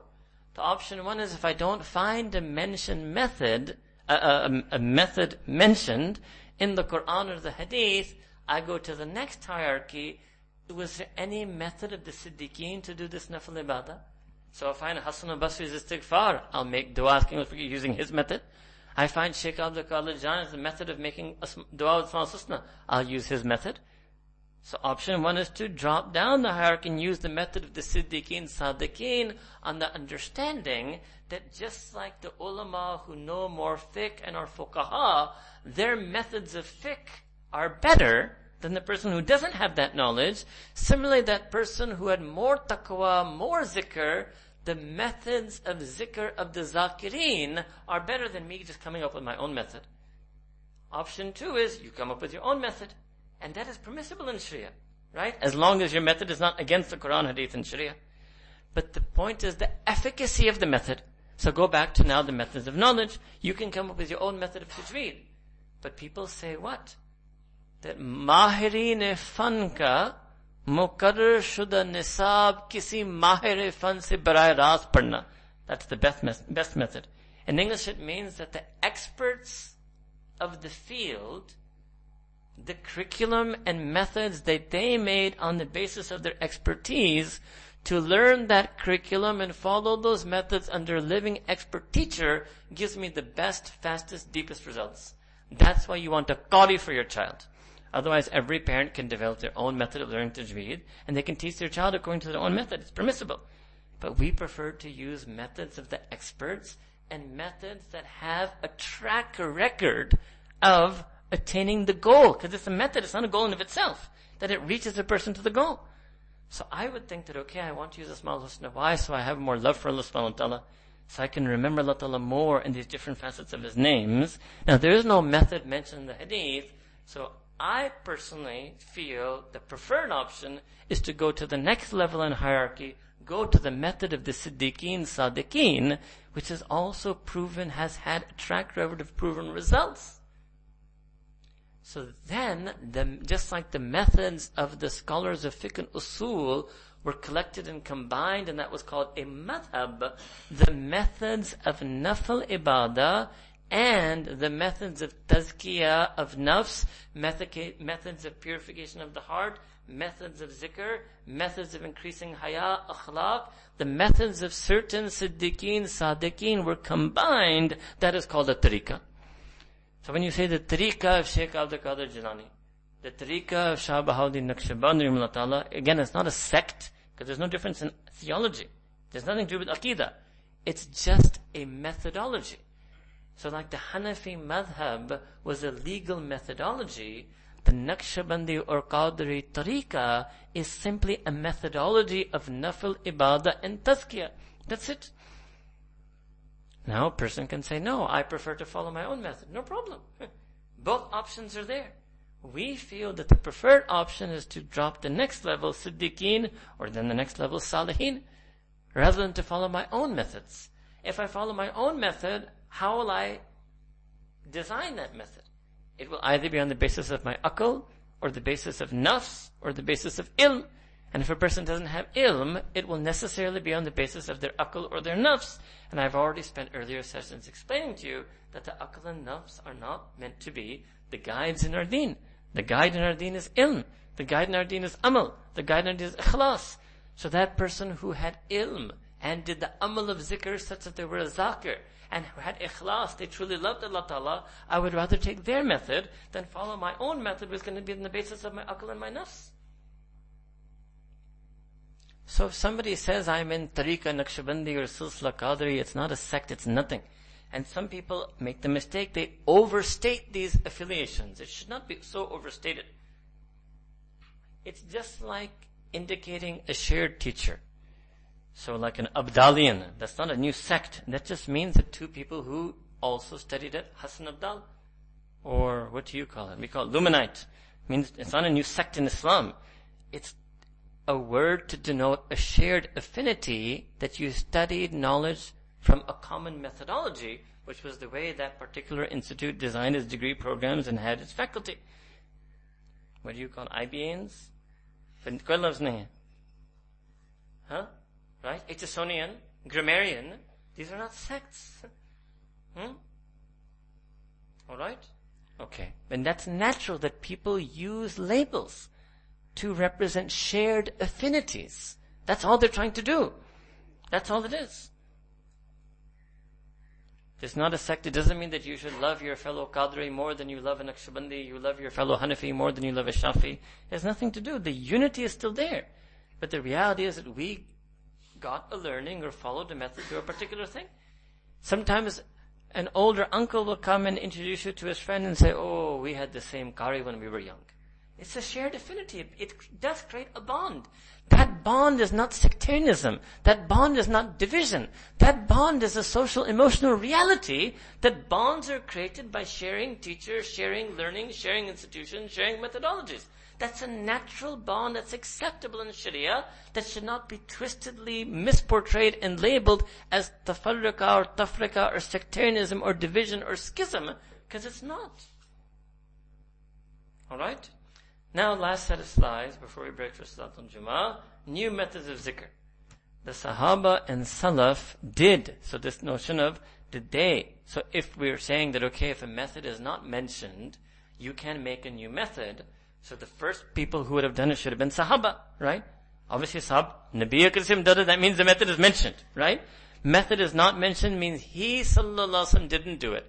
So did the Sahaba ever make new methods of zikr? That's the real presentation now I want to show you. I've got limited slides. It's enough to show you, but there's so much on this that you haven't. This is a huge workshop in of itself. Step one is that did they adopt a new method of zikr, nafil zikr, in the time of the Prophet ﷺ? Yes. Now, one answer to this is, well, the Prophet approved of it, so it becomes part of his sunnah. Yes. But the point is, he allowed them to have this thinking. Right? So I will show you example number one. So from a hadith, now we'll do this very quickly. This salah, which is known as tahiyatul wuzu, to when you make wuzu to pray 2 rakats nafil, this was actually the invention of Sayyidina Bilal radiyallahu anhu, as mentioned in the hadith of Sahih Muslim. That Sayyidina Rasulullah, he went to Bilal. Said, oh Bilal, tell me that at the time of Fajr, what is it that you do? due to which you're getting this incredible reward, because at night I heard the sound of when I was on Miraj.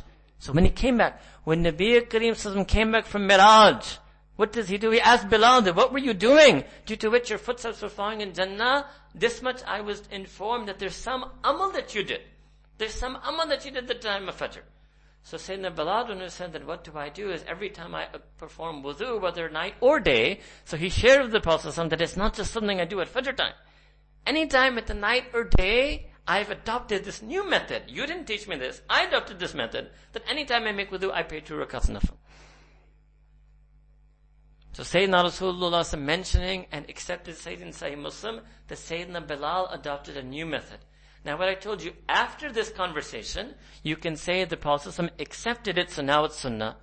But before the conversation, it's still accepted, because that's why the Prophet, the Hadith is saying, that's why. For I heard during the night the sound of your footsteps, Allah Ta'ala accepted it. And that means the Sahaba had this understanding that we can make a new method in Nafil Ibadah. Sayyidina Bilal never asked the Prophet this. He never heard it from the Prophet. He never asked the Prophet. He never even told Rasulullah. That's clear in this hadith. So some people, they tried to discount this, said, no, it's in the hadith, so it's sunnah. No, but the hadith is teaching us something. That the Sahaba had this understanding. That they can adopt a new method in Nafil Ibadah, not something they heard from the Prophet ﷺ. They don't even have to inform the Prophet ﷺ. They had this understanding, and this understanding is not corrected. The Prophet ﷺ didn't say that, chalo achhi baat hai, main aయింda khayal karna, aయింda pooch kar chalna. He didn't say that, right? He didn't say that the Sayyidina Bilal, in the future you should ask me, or at least tell me these things. He didn't say that. Alright? Give you another example. Sahih Bukhari. Sayyidina Bukhari, Sayyidina Rasulullah sallallahu alayhi wasallam was leading salah. He said, raised his head from ruku, said, Sami Allah liman hamida. On his own, he said, Rabbana lakal hamd. He heard some sahabi behind him add extra words. So this is the example. Method is mentioned. Can you add? So Sahih Muslim is showing no method. You can invent new method. No mention of this method. You can invent new method. It's nafil. Sahih Bukhari showing method is mentioned. Rabbana lakal hamd. The Prophet ﷺ taught that method to Sahabi. Rabbana lakal hamd. Sahabi knows, even if method is mentioned, I can add to the mention. He says, add to the method. He says, hamdan kathiran tayyiban mubarakan fi. He adds to the mentioned method. Okay, after Salah, Sayyidina Rasulullah turned back and said, who said that? So that Sahabi said, me, Ya Rasulullah. I said those extra words. That you never taught me, and I never even asked you, is it okay for me to say these words? Yes. So the Prophet said, what?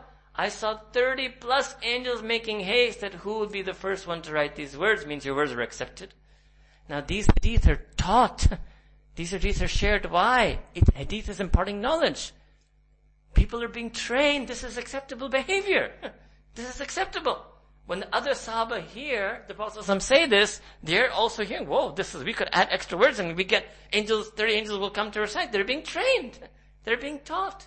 You can add extra method even to the mentioned method taught by the Prophet sallallahu alaihi wasallam, as long as that method isn't against Qur'an and Hadith. So you got it from Sahih Muslim and Sahih Bukhari.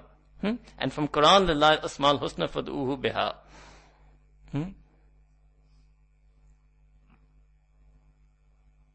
So Sahaba did it, right?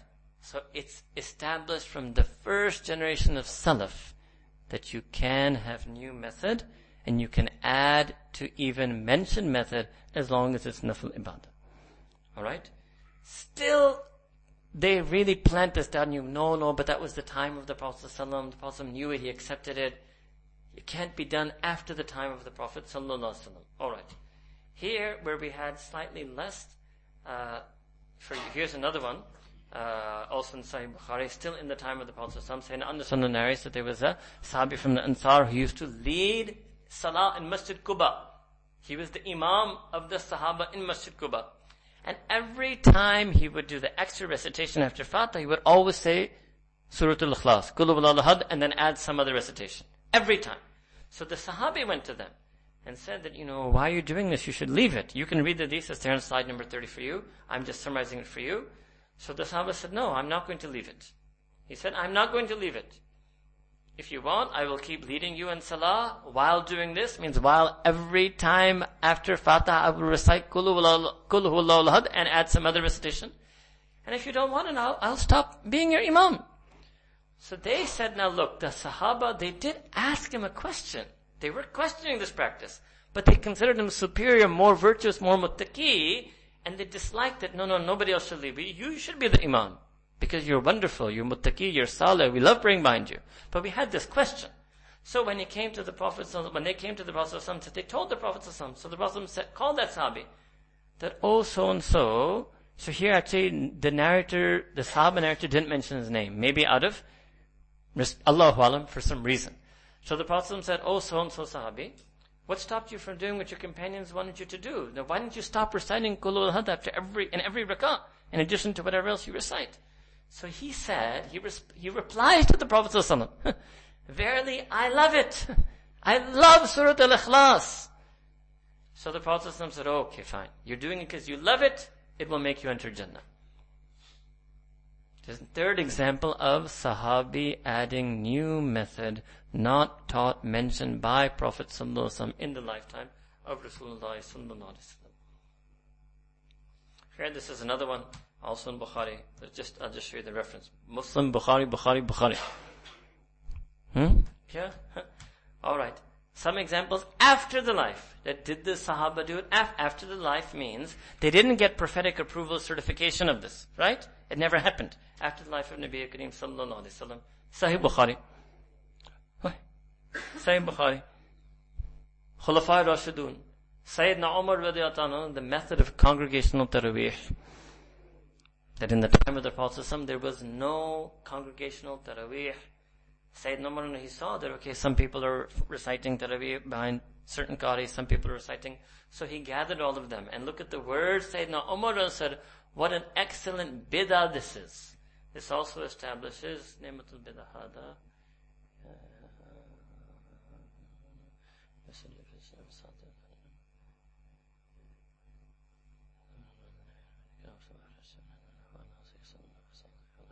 Ni'mal bid'ah hada. Ni'mal bid'ah hada. What a wonderful bid'ah this is. This also establishes that Sayyidina Umar radiyallahu anhu and Imam Bukhari, who narrates this hadith, and all the muhaddithin before and after him knew that the word bid'ah can be used positively or negatively. In that hadith, when the Prophet said kullu, he didn't mean this. He meant by bid'ah, he had in his mind every wrong innovation. So the English should be every wrong innovation. Not every innovation, whether good or bad. No. Every wrong innovation. Here, Sayyidina Umar said, Ni'matul bid'ah hada. That what a wonderful bid'ah this is, that I, Sayyidina Umar, have just done, that I'm making everybody pray Tarawih in one jama'ah behind one imam. So this is the Sahaba doing a new method after the life of the Prophet ﷺ, narrated in Sahih Bukhari, and labeled like this, that this is a good bid'ah. This is a good bid'ah. Alright? Okay, now